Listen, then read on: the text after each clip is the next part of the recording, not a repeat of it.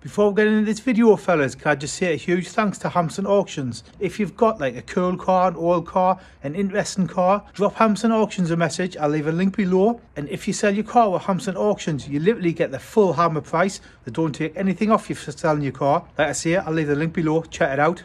This is the last corner for Robb Gravett in the absolutely plain, unsponsored Ford Sierra Cosworth. That's it, over the line. Robb Gravett wins. But it's difficult to see how Robb Gravett is going to be able to catch Andy Rouse and get past him now. Down to Lodge, 2 wins each. Here's the right-hander and Lodge coming up, and Gravett is challenging, and Gravett is through. Robb Gravett goes through. It's going to be a third win for Robb Gravett and the Trackstar team. It is a third win. And Harvey is starting to pull away a bit. No, he's not, because Gravett is closing as they come up to Riches. And my goodness, he's through. Robb Gravett goes through. Looking back, there is Harvey's car. He is counter-attacking. He's up alongside the white Sierra. He's going to retake the lead. No, he's not. He's lost it. Yes, he's lost it, and that is just less grip. So, Robb Gravett leads. Tim Harvey rejoins second, but Robb Gravett wins round 8 as he won rounds 3, 4, 5, 6 and 7. And now at Brands Hatch, Gravett is once again on pole position as he goes for a 7th consecutive victory to set a new British Championship record. I waited for the moment to unfold. Nobody's gonna make me feel I'm going down. Oh, I'm doing alright, I'm doing okay. I stand up and take it as I go. I'm doing alright, I'm doing okay. Stronger than ever. Baby, it's not a shade of mine. All in all, I'm doing fine. Doing alright, I'm doing okay.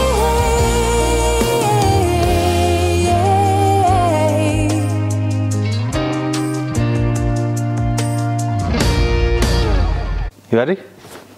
I don't know why I'm going to giggle today.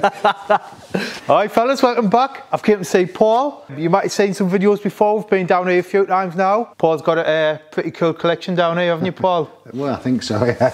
But we've came to see this car. This is the only car to win the Btcc Championship. What year was this, Paul? 1990. 1990. Yeah. Robb Gravett drove it. The story with this car is, obviously the Sierras only really ran in RS500 form in 87, 88, 89 and 90. So it was a limited time. Robb Gravett and Mike Smith, the ex-Radio 1 DJ, did a lot of TV work as well.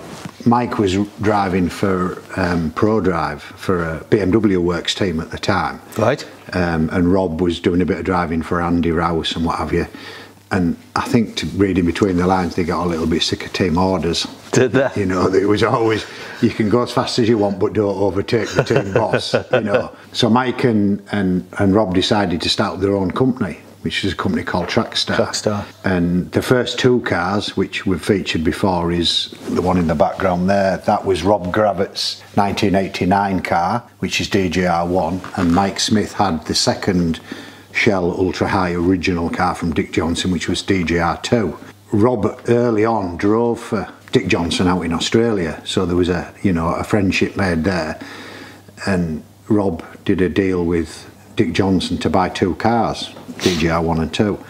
The cars were repainted and rebuilt by Dick Johnson out in Australia before they were shipped over for Rob and Mike. DJR2 was converted from a left-hand drive car to a right-hand drive car, so when the cars came over they were all just plain white, but all rebuilt, ready to race. And Rob and Mike were sponsored then by Cartel, and they were their 2 cars for 89 and 90. Rob did exceptionally well in DJR1 in that car in 89, really, you know, for first outing really in that car, did exceptionally well. And then in 1990 they decided to build a brand new car, and it's always baffled me really, because he did so well in that car, why they bothered to build a brand new car from scratch. So anyway, I spoke to Bradley Gravett, which is Robb Gravett's son. I spoke to Bradley yesterday because I only picked this car up yesterday, and I asked him because his dad was out, and he says main reason is professional race drivers will tell you that a brand new car is always maybe half a second to a second quicker than an older car, because the older cars are a little bit worn, a little bit tired, a little bit of flex starts to appear in the shells, just because of you know, fatigue for being used. And I think also, I'm sort of guessing at this, that everybody knew the Trackstar cars were built by Dick Johnson, and I think a bit of pride as well have gone into it, and thinking, do you know what, we want to build our own car. We want to sort of prove to the world that we not only can drive these cars and run them, we can build them as well, because they were a motorsport preparation company with Trackstar. They do other things for other people. So I think, you know, the two things combined made them decide to build a brand new car from scratch. So that's what they did with this car. There is a myth, a lot of people get confused because of the association with the Dick Johnson cars for '89. A lot of people think that this was built by Dick Johnson as well. I was going to say, I did think this was a Dick Johnson built car. Is that Google? I think even Google says it is, and it wasn't. The Trackstar built this car themselves. And I think a lot of the confusion is, and that's why I took the cover off that car to show you really, when you look at the two cars, they actually copied the car 100%. When you look at DGR1 and this car, the roll cage is identical, all the switch panels are identical, the suspension is all Eggenberger suspension, which the DGR cars had as well, because Dick Johnson bought all the suspension off Eggenberger. Even the mirrors, the very, very unique mirrors on these cars, because on the Dick Johnson cars he put the mirrors upside down and tucked them in real close to the bodywork. If you look at all other touring cars, they come out the other way, but they used to fall down when you were racing. The mirrors used to drop down, so they were useless. So Dick Johnson put them other way around and fastened them to the body so they didn't move. Even that detail is the same on this car as it is on the '89 cars. Yeah, they built this car themselves. I recognise it. It does look exactly the same. Even that switch panel, the white one, made of, is it steel or aluminium? Aluminium, yeah. But I just, now you've said it, it does just totally... Yeah, like you say, the gauge pod on the dash is exactly the same. They're obviously different gauges, because obviously that car was built in '87, and you know, it's only 3 years, but 3 years, there's a lot of development on products and that. Even the battery box in the back is absolutely exactly the same fabrication as it is in DGR1. Everything's the same. The only difference on the roll cage in this car, you look at the back, it's got a double crossover bar, a double bar in the back. As DGR1 and 2 only had a single bar at the back. And I think that's just a standard upgrade really that people did. But other than that, it's exactly the same. Even down to the aluminium gear stick surround cowl. You know, that aluminium fabricated panel there is exactly the same. The foot plates are the same. So yeah, but yeah, built by them for, to do a purpose, which was to hopefully win in 1990, and they certainly did that. Certainly did. I'll go through it. I printed it off because I'm getting old and my memory's not like it was. But the statistics are quite impressive when you bear in mind that, again, a brand new car for that year for Robb, and usually it sort of takes you quite a few races to get a car right, you know, to alter it, adjust it, and the driver to get used to the car. And I think that's probably why they copied the car perfectly. Robb will have felt he was in a car he was familiar with. Before we came down, I was looking on YouTube, like interviews with him, with Robb. He says in one interview that these cars were I don't know the track, but they were doing 189 mile an hour down a straight. And even nowadays, like the modern cars still can't even get near it. I think, again, I've never checked these statistics, but I know statistically the RS500 is the most successful race car ever built. I've always heard that. Yeah, what they actually compare it in is obviously it's the amount of races that particular car entered and how many wins it achieved in every race. Nothing's ever beaten the RS500 as a percentage of races won against entered. It's something like 80, or is it 90 odd percent.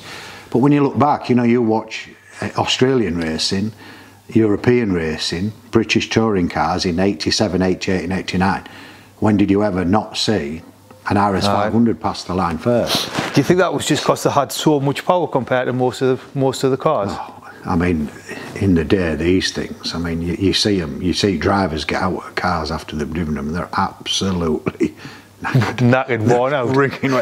They're an absolute animal. They were they weren't particularly a fantastic car. They just had that much sheer grunt and power. You know, you see them coming out the side. But then when they got on straights, they were just away. They were just gone. You know, I mean, 550. Would this have been 550? Because Dick Johnson's were a bit more, weren't they? That was later, I think. Was it? I think 5 to 550 was a realistic sort of figure for the earlier cars. Right. In the latter years, then they started to develop them more, and we're getting 600 horsepower plus out of them, which is almost the shame really of how the system changed, and they changed the way the rules were for British touring cars, and you know, changed. Everything was a 2 litre class in 1991. They said to make it a fairer playing field for everybody, which bollocks, innit? You know, I mean, we all know really nothing could touch a Ford. If you had a Ford RS500, no other manufacturer stood an absolute chance in hell of ever beating. These cars were only 3-4 years in, so really they were still really being developed. I mean, the cars like the Dick Johnson cars and the Benson and Hedges carried on racing into '92, and they were getting faster and faster, and 600 plus brake horsepower. They changed the rules, were allowing 6-speed gearboxes in them. So the speeds, some of the, you know, quoted speeds of Dick Johnson and that down Bathurst Straight, you think you can't get a Sierra to go that fast, but people forget, you know, they were allowed bigger wheels, 6-speed gearboxes. Well, if you could get 160, 170 out of a 5-speed box, and you could then put a 6-speed Ollinger in it, you're going to get a lot more speed out of them. So yeah, they were unbelievably fast for the late 80s, you know. So do you think this car now is about 550? Yeah, it'll be about somewhere around there. Yeah, I mean, this car, I'll tell you the brief history of this car, because this car disappeared for years. Did it? And we found it. Me and Ian Goff found this car. A friend of mine that actually owns DJR2 that restored that for Ian. After 1990, this car was sold because obviously the rules had changed. Everybody had to move on to the Super Tourer series, it's known as now. Or was then. So this car was surplus, it was no good anymore. You couldn't run this, you couldn't run turbochargers basically in 1991. Well, you take the turbo off this car, you could probably run around on it and faster, you know. Without a turbo, it's a big heavy lump. So the car was no good, and Dave Mountain, who owns Mountain, did back then and still does today, was obviously the engine builder for this team. He built all the engines for Trackstar, and he built a lot of works car engines for rally cars and that all over the world, did Mountune. He bought the car, he loved this car. Dave's very got a lot of affection for this car, because again, for him, you know, he was part of it. He built the engines that won the championship. And if you look at a lot of period pictures of this car, you see Dave Mountain in the background somewhere, you know, went to all the races and supported the car. So he had a lot of, you know, feelings for this car. So he bought it, and he didn't have any intentions on selling it, he tells me, because I spoke to Dave yesterday. I sent him a photograph of the car, because I know he loves this car. And I thought he'll ring me back, and he did. What's going on? And I told him I'd got the car in to be sold. He said, yeah, he said, I bought the car at the end of 1990, and I had never intended on selling it, and I love the car. He said, and one of his Italian customers came in the workshop who he was building some engines for a race series out in Italy. Saw the car parked in corner workshop, knew what the car was, you know, knew it was the Gravett 1990 championship winning car. And basically, I think just said, I want it. I want it. You know, I have to have it. And a deal was done, and Dave sold it to the Italian guy, and that was it. Nobody knew where it had gone or anything. And of course, the thing with these old cars is, as I said to Dave yesterday on phone, the problem with any series of cars, whether it be Group A, the Super Tourer or whatever, these cars are expensive cars to build in period, and they're very expensive to run. I think these stories about every round was 35 grand. Was it? To run a car and team, you know, everything involved, tyres and everything. So a lot of money. So when the series finishes and the rules change and cars change, these cars almost become sort of worthless, because they're too expensive for a smaller series, you know, like your Thunder Saloons or whatever. The cars are too expensive to run. So they're too high a spec, so they tend to just become almost worthless. They get stuck in corner of a shed, hopefully, where they'll be found 25 years later. A lot of them get stripped, or all the Group A parts taken off them, and they get converted, like DGR2 was. DGR2 was converted, as we know, to a rally car. Yeah, to a rally car. Luckily never used, but that's what happens to them. It's quite common. So anyway, this car vanished. Nobody really knew where it was. The only person who knew where it was Dave. And obviously, when I started showing a lot of interest in these cars, this was one of the cars that was classed as one of the most important cars there was. It was the Gravett championship car. Where was it? Nobody knew. And of course, nobody ever thought to ring Dave Mountain and say, where did you sell it, you know? But anyway, as people started looking for this car and searching for it, me in particular, was desperate to find this car because of its importance. It turned out, you know, it came out that it was in Italy, or that's where it went after Dave had sold it. So myself and Ian Goff, who owns DGR2, he has a lot to do with Italy, has a place in Italy. His daughter at the time lived in Italy, so she had some good connections. And believe it or not, the thing that found the car is still on it. On that metal panel at the back there, the fuel pump covers, can you see the reminder of a sticker? University Motors. That was the company that ran the car for him. So basically they looked after the car, did the prep work on the car for the guy in Italy that owned it. Ian managed to track that company down, and he rang them, and luckily the woman who answered the phone speaks perfect English, which most, you know, European companies do, don't they? To be fair, they get taught English. She's perfect English, and Ian, do you remember a car that you ran for? Oh yeah, he still got it. You're joking. She couldn't tell us where he lived. She wasn't allowed any. So she told him roughly whereabouts in Italy he lived. So Ian rings me straight away, all excited. We might have struck lucky here. So he says, get your ass down now. We're jumping on a plane tonight. What year was this? I'm trying to think. It must be 6 years ago now. Right. 5, 6 years ago. Like 2014, 2015? Yeah, somewhere around then. So I drove down to Ian's that night in Northampton. We drove down to airport, jumped on a plane that night, flew over to Italy, got to Italy, hired a car, just a little back. We had a laugh doing it, to be fair. Had this town where this guy lived, and we just turned up and asked around locals and what have you, and long story short, he lives on this farm. Very, very wealthy guy. So we finds this farm. Ian's like me, you know, not bothered, knocks on the door. This woman answered, and she spoke a bit of broken English. This big farmer fella comes to the door, couldn't speak a word of English. We're trying to explain what we're doing knocking on his door. Anyway, the long and short of it was, he had a friend who spoke perfect English. So we rang this guy up. This guy comes over, and we explains what we want, tells this farmer, and it takes us to this shed. I call it a shed. It was one of the biggest buildings you've ever seen. Opens these doors where me and Ian just looked at each other. The cars in this shed, you've never seen out like it. It was absolutely immaculate. Was this looked like a big old chicken shed, but inside was spotless. It was spotless, and there was just row upon row of race cars. It was unbelievable. Just race cars, not like... No, just all race cars. And this guy, allegedly, you know, a wealthy farmer, and he had a reputation for, as we said earlier, when race teams finish with the car and they move on to a different car or a different series, they want to sell everything as a package. Well, this guy was so well known in Italy for, he would turn up and say, I'll buy all 3 cars, I'll buy every single spare part, and he'll buy the whole lot as a job lot. Well, that's exactly what he'd done. You know, you looked in this shed, and every car, they were parked in the herringbone, you know, all like that. But every car behind it was a rack. And on that rack was wheels, gearboxes, diffs, engines, all for that car.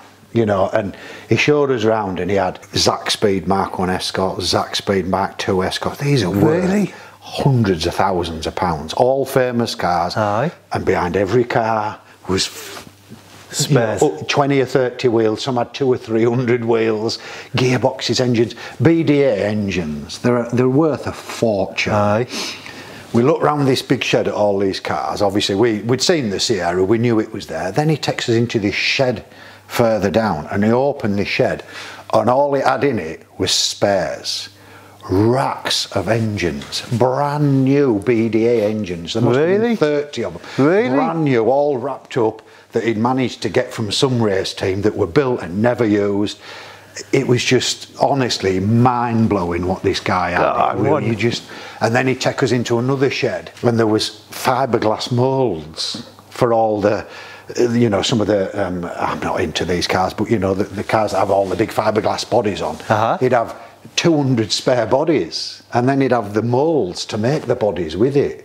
So he had everything you could. It was just absolutely mind-blowing what this guy had. Me and Ian were just like, you know, kids in a sweet shop. Like Disneyland. Unbelievable. Anyway, so we get back to this car and I'll give you a picture of the car as we saw it. There was 2 Sierras parked next to each other in like a green, a red and a white livery. But I recognised this car straight away because obviously I'd known the DJR cars quite well, but I'd never seen this car close up, and there's very, very few pictures of it actually inside under the bonnet or anything. There's loads of outside pictures. But anyway, I looked inside the car and straight away recognised that the roll cage was absolutely identical to a Dick Johnson car. Everything was exactly the same, and I thought, this is it. This is absolutely 100% the Gravett championship winning car. So we were all like giddy and excited, you know. And anyway, I looked round it and I started to look underneath and I noticed all the rear end was Eggenberger suspension. So it had all the right bits on. But then when I looked at the front, everything at the front was wrong. The engine was wrong. It didn't have a 500 engine in it. It had rally car front 909 suspension on it. And I'm like, that's strange. Well, the back's still right, but the front's wrong. Anyway, the other Sierra that was parked next to it, the interpreter was telling us the story that he ran this car for 1 year, then built this Sierra, which had active suspension on it, which you could adjust all the suspension from inside the car. Oh, right. Which was tried in '89, I believe it was, in the the FINA Sierra RS500 that ran in British touring cars. That had active suspension on it. Well, they developed it further. So what they'd done, they'd pinched all the best bits off the Gravett car, put them onto this car. Well, of course, I knew what I was looking at, so I quickly identified all the parts on that car for this. So anyway, we did a deal, me and Ian. We said, look, we'll buy the car, me and Ian, we'll go halves on it, and we'll restore it and keep it. You know, we'll keep it together or whatever. And if we had an agreement that if one of us ever wanted out, we would always sell our half to the other person. But I noticed.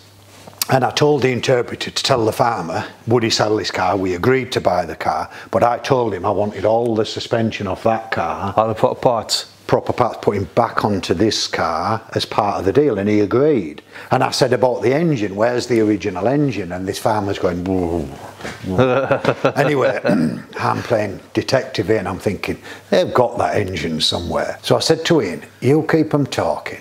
So I started just, you know, wandering about. I go step back at car and there was like a little walkway and there was steel racking.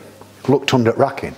There's the Mantuan engine that was in this car. Really? So I said to this interpreter, I said, hey, the engine for this car is there. That engine back in that car. Anyway, a deal was agreed that they wouldn't put the engine in, but that engine would come with the car. They would take the original engine out, but all the suspension would be swapped. So we shook hands. Now, it was a cash-only deal, because in Italy they get hammered for tax, apparently. So he would sell it, but it had to be cash. So we agreed a price, we shook on it. Can you tell us the price?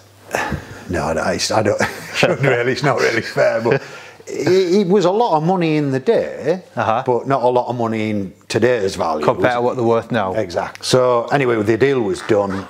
We went away and we were corresponding with the interpreter, you see, that we didn't know at the time was a car dealer. That's what he did. And he had a lot of connections in the UK. Anyway, we came home and we were like, well, how are we going to pay cash? So we spoke on the way back, me and Ian spoke to the people at the airport, you know, and said, look, how do we go on carrying cash? Thinking they'll say, oh, no, you can't do that. They said, oh yeah, you can carry as much cash as you want, but you have to go through something to declare. Whatever you do, don't go through nothing to declare, and if they pick on you and find you with a load of cash, they'll lock you up.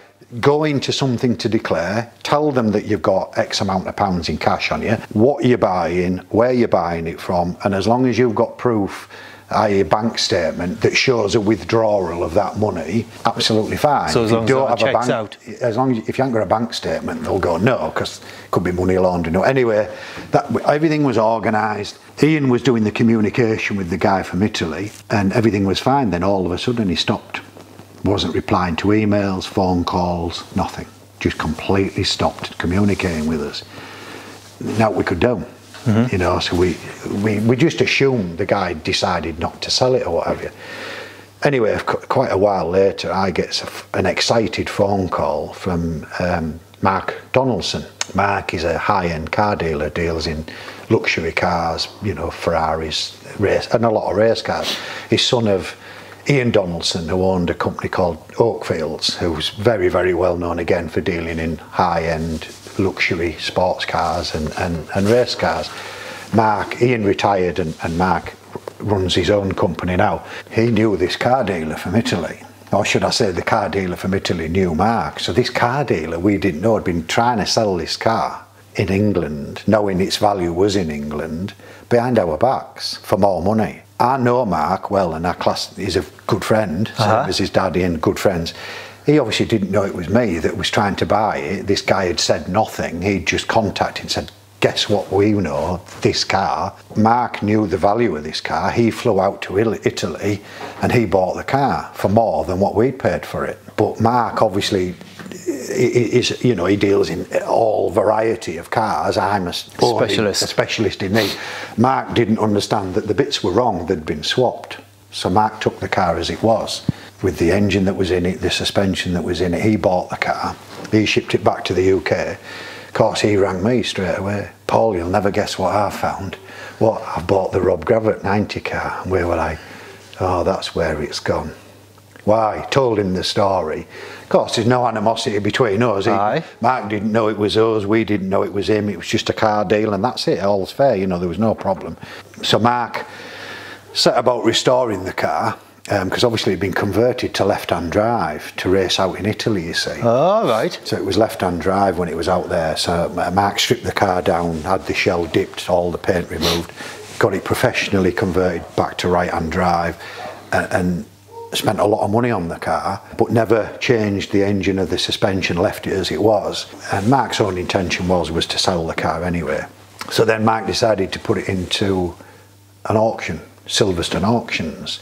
But because he's 100% honest, which he is, believe it or not, for a car dealer, he said to me, look Paul, I don't want to sell this car under any illusion that it's 100% original and perfect. I want to be honest and genuine with people about that it is the real car, but things have been changed.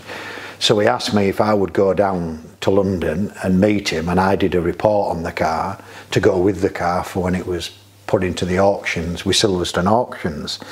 So everything was above board. Silverstone were aware. Anybody potentially buying the car was given a copy of my report saying exactly, I won't say what was wrong with the car, it's just what had been changed. Which it's common with old race cars, as we said, they get put into different series, so things get changed. So I did a report saying that, you know, the suspension and the engine and that had been changed, but the parts were readily available. You could easily buy brand new, all the original parts to put the car back. So it went to auction, and it turned out that Zach Brown bought it. Now Zach Brown, for those most people know he's the CEO of McLaren.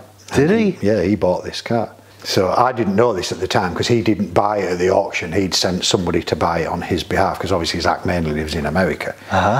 He'd sent somebody to buy the car, and it was maybe a month or so later I got a phone call from a guy called Paul Haig, and Paul runs the historic section of Zach's company over in Leeds, so only up road from me, United Autosport, which was a huge motorsport company that runs an array of different historic and modern high-end, you know, proper LM cars and whatever. I'm not into these modern cars, so forgive me if I get it wrong, but proper big stuff. But a lot of Zach's collection of cars, because he has a huge collection of famous race cars, kept in that building, and they'd seen my report, you see, and seen that it was wrong. So Paul had said to me, would you mind coming over, looking over the car and basically going through what's wrong, because Zach will want this car 100% perfect. Everything he has to be perfect. So I went through with Paul and Nick, whose job it was to look after this car. Told them what was wrong, and cut a long story short, supplied them with all the parts, brand new, to put this car back to the correct group air front uprights. Everything is brand new and correct. And then they went to Mountain Tune, who built the engine for the car originally, and had a brand new, and Dave Mountain said to me, a no expense spared engine, Mountain Tune engine, put back in the car, brand new management, up-to-date management, which we spoke about on other videos, how now you've got to run them on a modern management. So it was put back to exactly as it was. So now it is exactly as it was in period, all the original parts, a proper Mountain Tune, brand new engine in it. The shell's original, and by what I can see, other than obviously the bulkhead change for a conversion from left to right, all the original panels on it, which is rare for a race car. Was it never crashed really while it raced? Rob never damaged the car, crashed it or anything. And obviously we don't know what happened to it in Italy, but I've looked at the wings and they're all originally spot welded on, all the back quarters are spot welded on. So exactly as it was. Has it been painted? Yeah, because obviously when it went to Italy, they painted it in his livery, which I'll give you a picture of that. And then obviously when Mark restored it, he put it back into white and back into the original livery, which is the latest livery, because this car, the other amazing thing with this car, it was virtually an unsponsored car. When I've done my research on it, that was a lot of stuff that came up about it being virtually unsponsored. Unbelievable, really. I did make a note, and I think the first, there it is, yeah. They didn't actually get a big sponsor till round 8 in 1990. Now, bearing in mind the success rate earlier than that, you think people would have been throwing money at track start left, right and centre, wouldn't you? You know, the car had the little shell stickers you see on the back quarters, they were on. Obviously Yokohama, because they were supplying the tyres. The tyres. And the shell on the front bumper. And that was about it. Or the Tarocs, I think they were a sponsor. But it was only one or two very, very minor sponsorships. And Rob, quite often, being interviewed at the end of a race, you know, saying well done, and that would say, you know, we hope to be here next race. We don't know, because without a sponsor, we're going to struggle. See that in the telly, would he? It was incredibly tight for him in 1990. And I think, again, that's part of the fantastic story of this car, the fact that they ran it with such an incredibly low budget, because even though, you know, Mike Smith and Rob together were financing this, I think back in the day, like 35 grand a meeting. A lot of money. In them days, it was colossal money to try and find. In 1990 was a...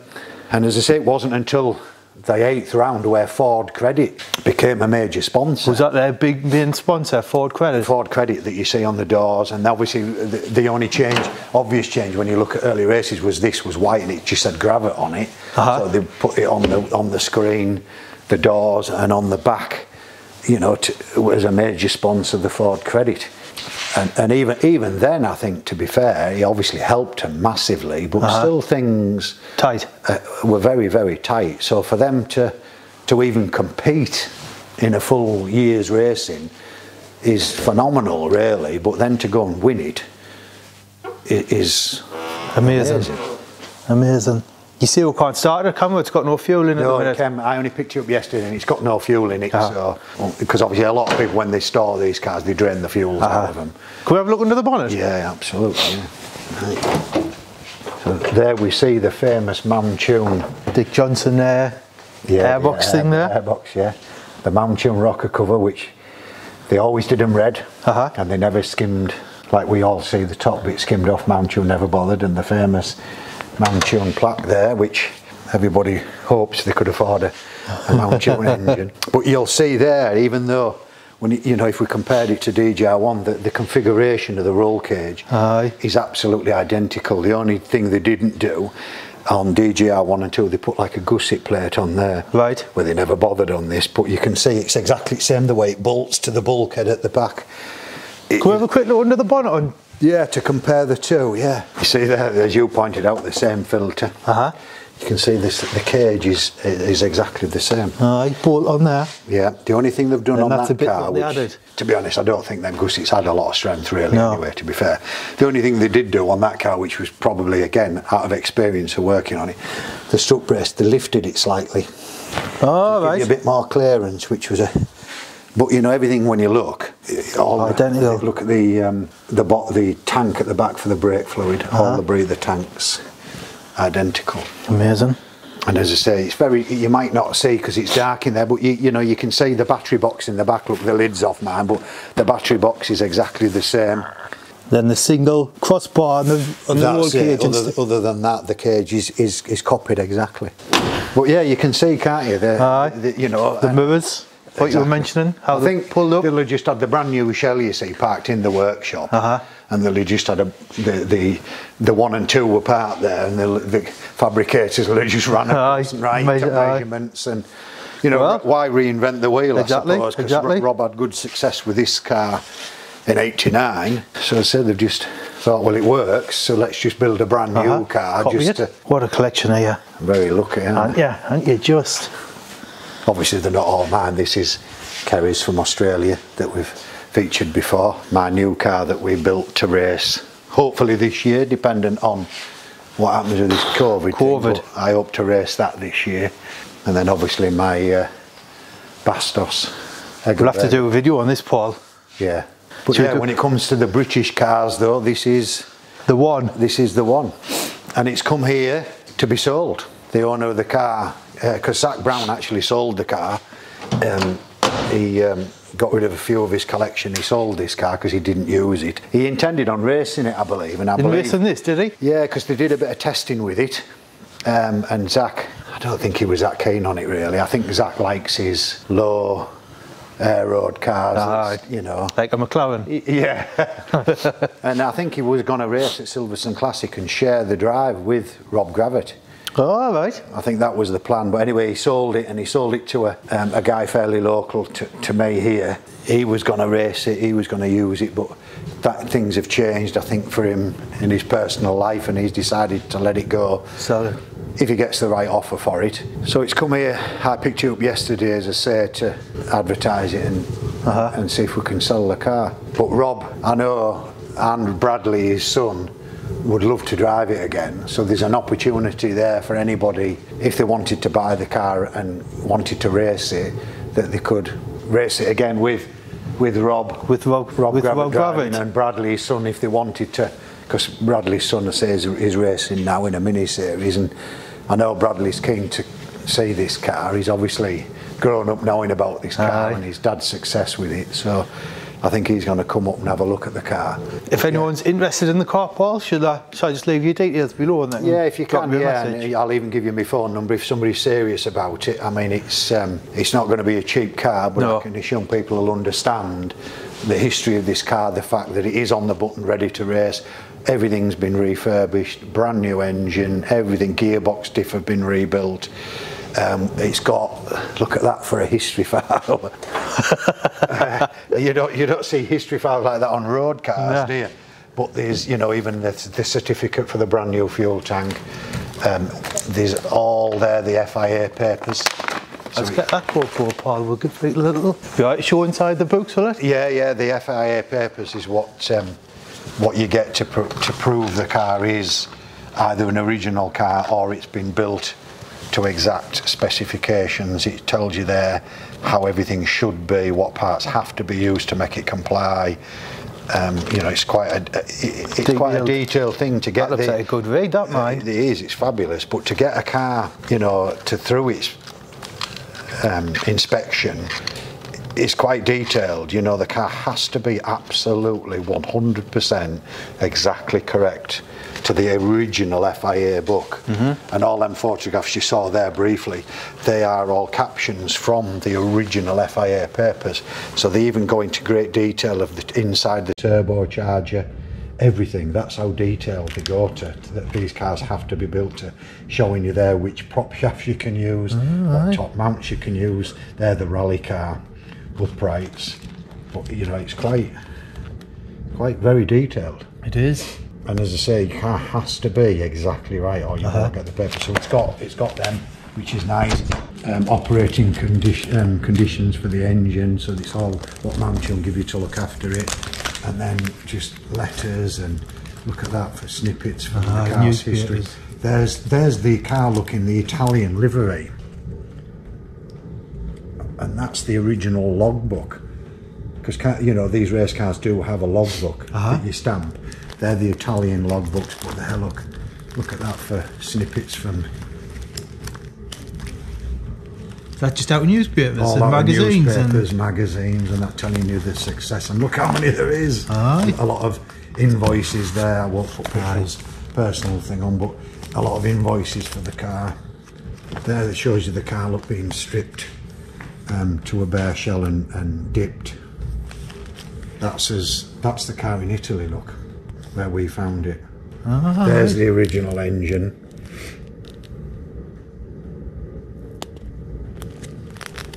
So the history on it, like, there it is. Yeah, right there. There it is, look, racing in Italy. Aye.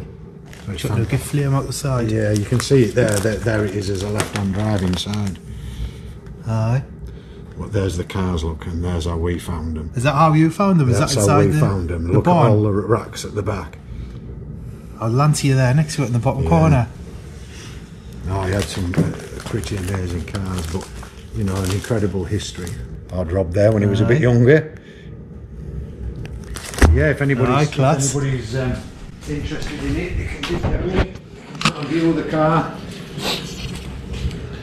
and see what they think. Right fellas, cheers for watching. If you're interested in the car, it is for sale like Paul mentioned. I'll leave Paul's contact information below. Paul's, you've also got a couple of Facebook pages, Paul, haven't you? Yeah, that's probably best if anybody's genuinely seriously interested, they can message me or whatever through Facebook Messenger. I've got my own page, which is Paul Linfoot Racing, or there's also the RS500 owners page. So there's two methods there, you can catch me you know, on either of them. There will be some adverts placed on them two pages shortly anyway for about the car, which will detail the descriptions and everything about it. So, alright, yeah. Cool. Thanks for watching fellas. I'll catch you on the next one. Spot on, Paul. Spot on, mate.